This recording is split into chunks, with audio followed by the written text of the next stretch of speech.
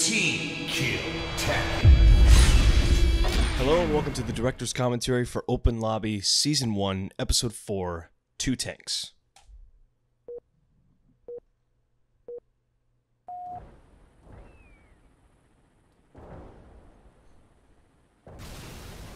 Jesus!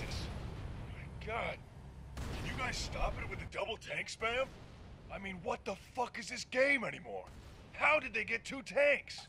So, the idea for this episode was a lot of the episodes in Season 1 are very much meant for the Halo audience. Like, if you understand the gimmick of each episode, like the references. So, with Episode 2, you had, like, glitches in the game and, like, how the bubble shield worked. And so it was... That was what that was referencing. And then the Ghost Player episode in Episode 3, that was about referencing like gaming myths that players would make up to like scare other players. And then Episode 1 was about, like skill-based matchmaking in multiplayer, where one team has this player that completely dominates the rest of the match, and the opposing team can't do anything because the guy is just outskilling them in every encounter. So this one was just about like terrible map spawns, because I remember back in the day, and even more so now, whenever I play Halo nowadays, I always notice like the terrible spawns that I get. Like I'll die and then spawn right back like 5 seconds later, and I'll just be spawned right in the middle of an encounter again, and I'll die immediately because I spawned in the middle of a fucking war zone.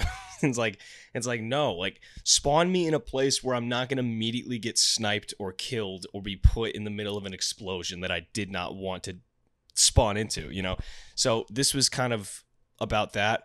And how, like, so in this episode, whatever they do, they cannot, for whatever reason, spawn outside of their base or anywhere on the other map. For some reason, they keep spawning there, and I thought that was really funny. Because the idea of just being stuck in this base and you can't go anywhere is really frustrating, and I felt like I could make a lot of comedy out of that. And initially in the script, I had planned for you to see the perspective of the characters once they leave the base, like when No Scopes leaves the base and then the other two leave the base to make an attempt to escape. I plan to show those sequences outside of the base, but I honestly felt like it lent itself more comedically if I just continued to show the perspective inside the base and keep all the events happening within inside the base, and only show like brief moments of what's going on outside when you see like the tanks shooting at the base or in like the final reveal at the very end. But for the most part, the entire episode takes place in this one location. And I think as a result, when you hear things happening outside of the base, your mind can kind of put together the images rather than me showing you what's going on. And I feel like it's funnier that way. Simple.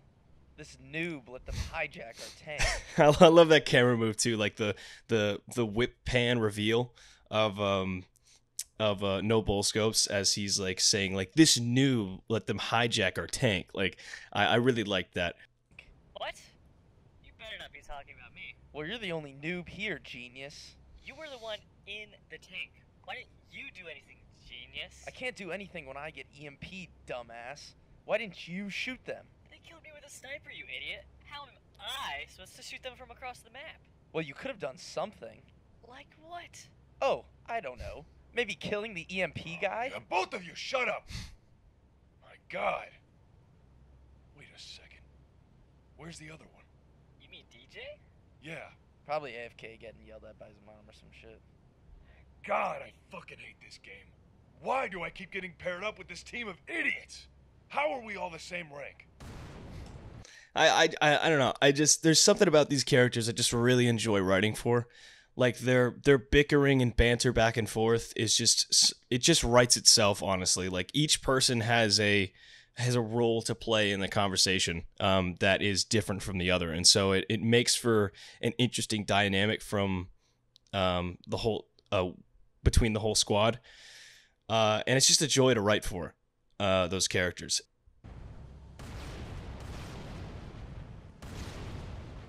Yeah, just keep camping outside our base, assholes. Don't come in and kill us. Oh no, just keep shooting at nothing. What a bunch of bitches. They're just gonna wait it out until the game's over? Wait a second. Guys, I have a power trainer. Are you serious? Great. Just throw it down and kill us then. No, I can use it to EMP the tanks. Why didn't you say anything? I forgot.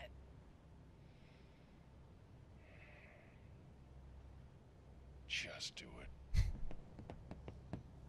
So, like I said before, this was the first full episode that I recorded and I put together.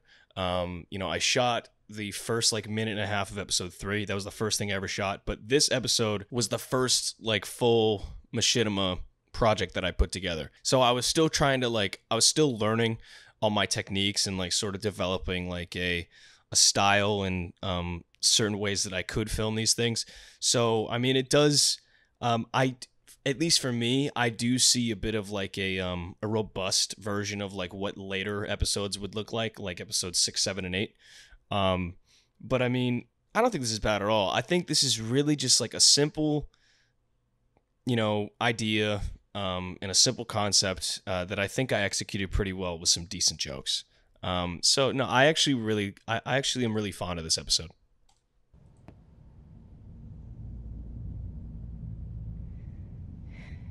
It's really simple though, so I don't know if I'll get too much out of this commentary, because it really is just like a simple idea,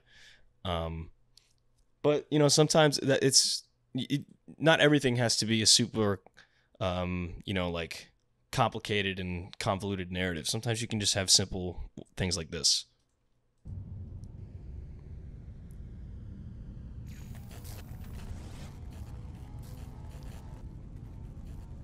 And it's all like serious, like you get like the this dramatic ambience in the background, with no scopes like doing like a and then he throws the power drainer, and yeah, it's just like it's meant to be ridiculously over the top dramatic for this one bit, because that's supposed to it's supposed to elevate the comedy once he immediately dies, when he walks out there. I like a lot of contrast. I feel like that's the best way you get a comedic punch, is by contrasting your comedic punchline with like a very dramatic build-up, Did it work? I'll check.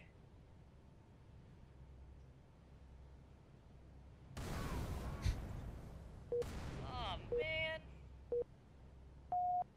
Nice going, genius. Alright, fuck it. Razor, come with me. I got an idea.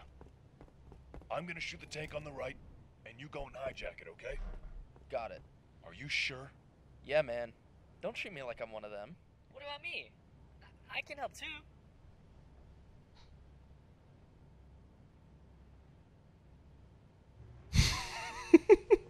I just love how they say nothing. Like, it's just like, it's a good 5 seconds before anything happens once we cut to that shot. And then nothing is said. He just charges up the plasma pistol and they both walk out the door. I think that's really funny.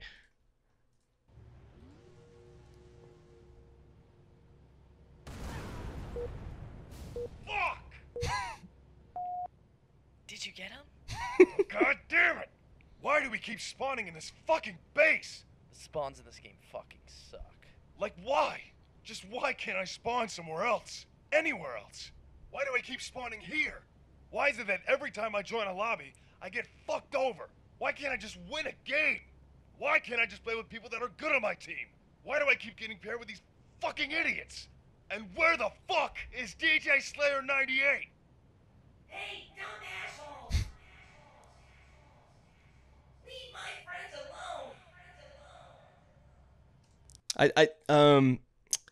I think that that reverb effect on the voice works. I tried to get like a reverb that wasn't too intense but sounded as though like the voice was bouncing off of like this rocky canyon walls. I think it works. And I like this shot where he's basically like screaming to the heavens.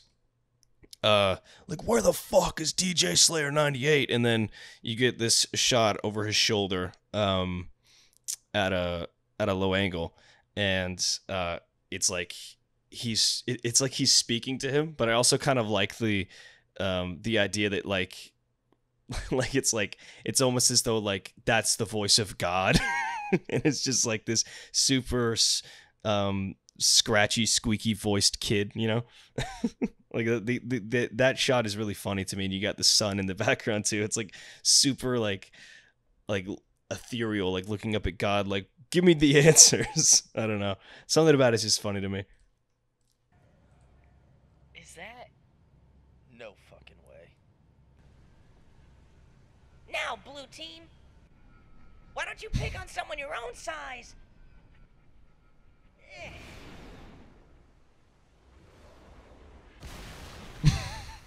So the joke here is that, I mean, I'm pretty sure it's obvious, but the joke here is that, so in the game, the Scorpion tanks, they shoot like high velocity projectiles that, you know, basically meet their target within an instant, and there's very little like, you know, bullet drop.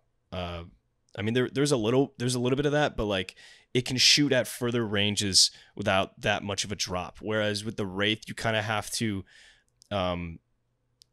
work a bit harder to aim, but it has a greater like splash damage, but it has less overall. It causes less overall damage to anywhere where it fires. And so like the joke here is that, you know, he tried to arc it in a way where it would reach the tank, but it just didn't make it far enough. And so like you get that shot where it just explodes right in front of it, and then I love how you can see in the background just the guy in the tank like looking down at the explosion, like, and then you get the you cut to this like, I guess, medium shot of the tank and the player. He just like looks up like, well, that just happened. And then you get the shaking of the other player. Yeah, I really like that moment.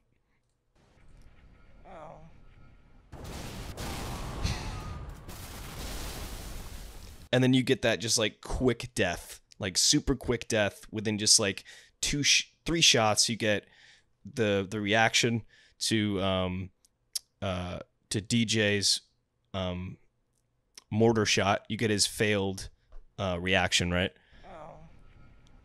And then that like overhead like quick cut to like an explosion, and then you get this like this wide where I framed it in a way where he would fall right in front of the camera in the foreground.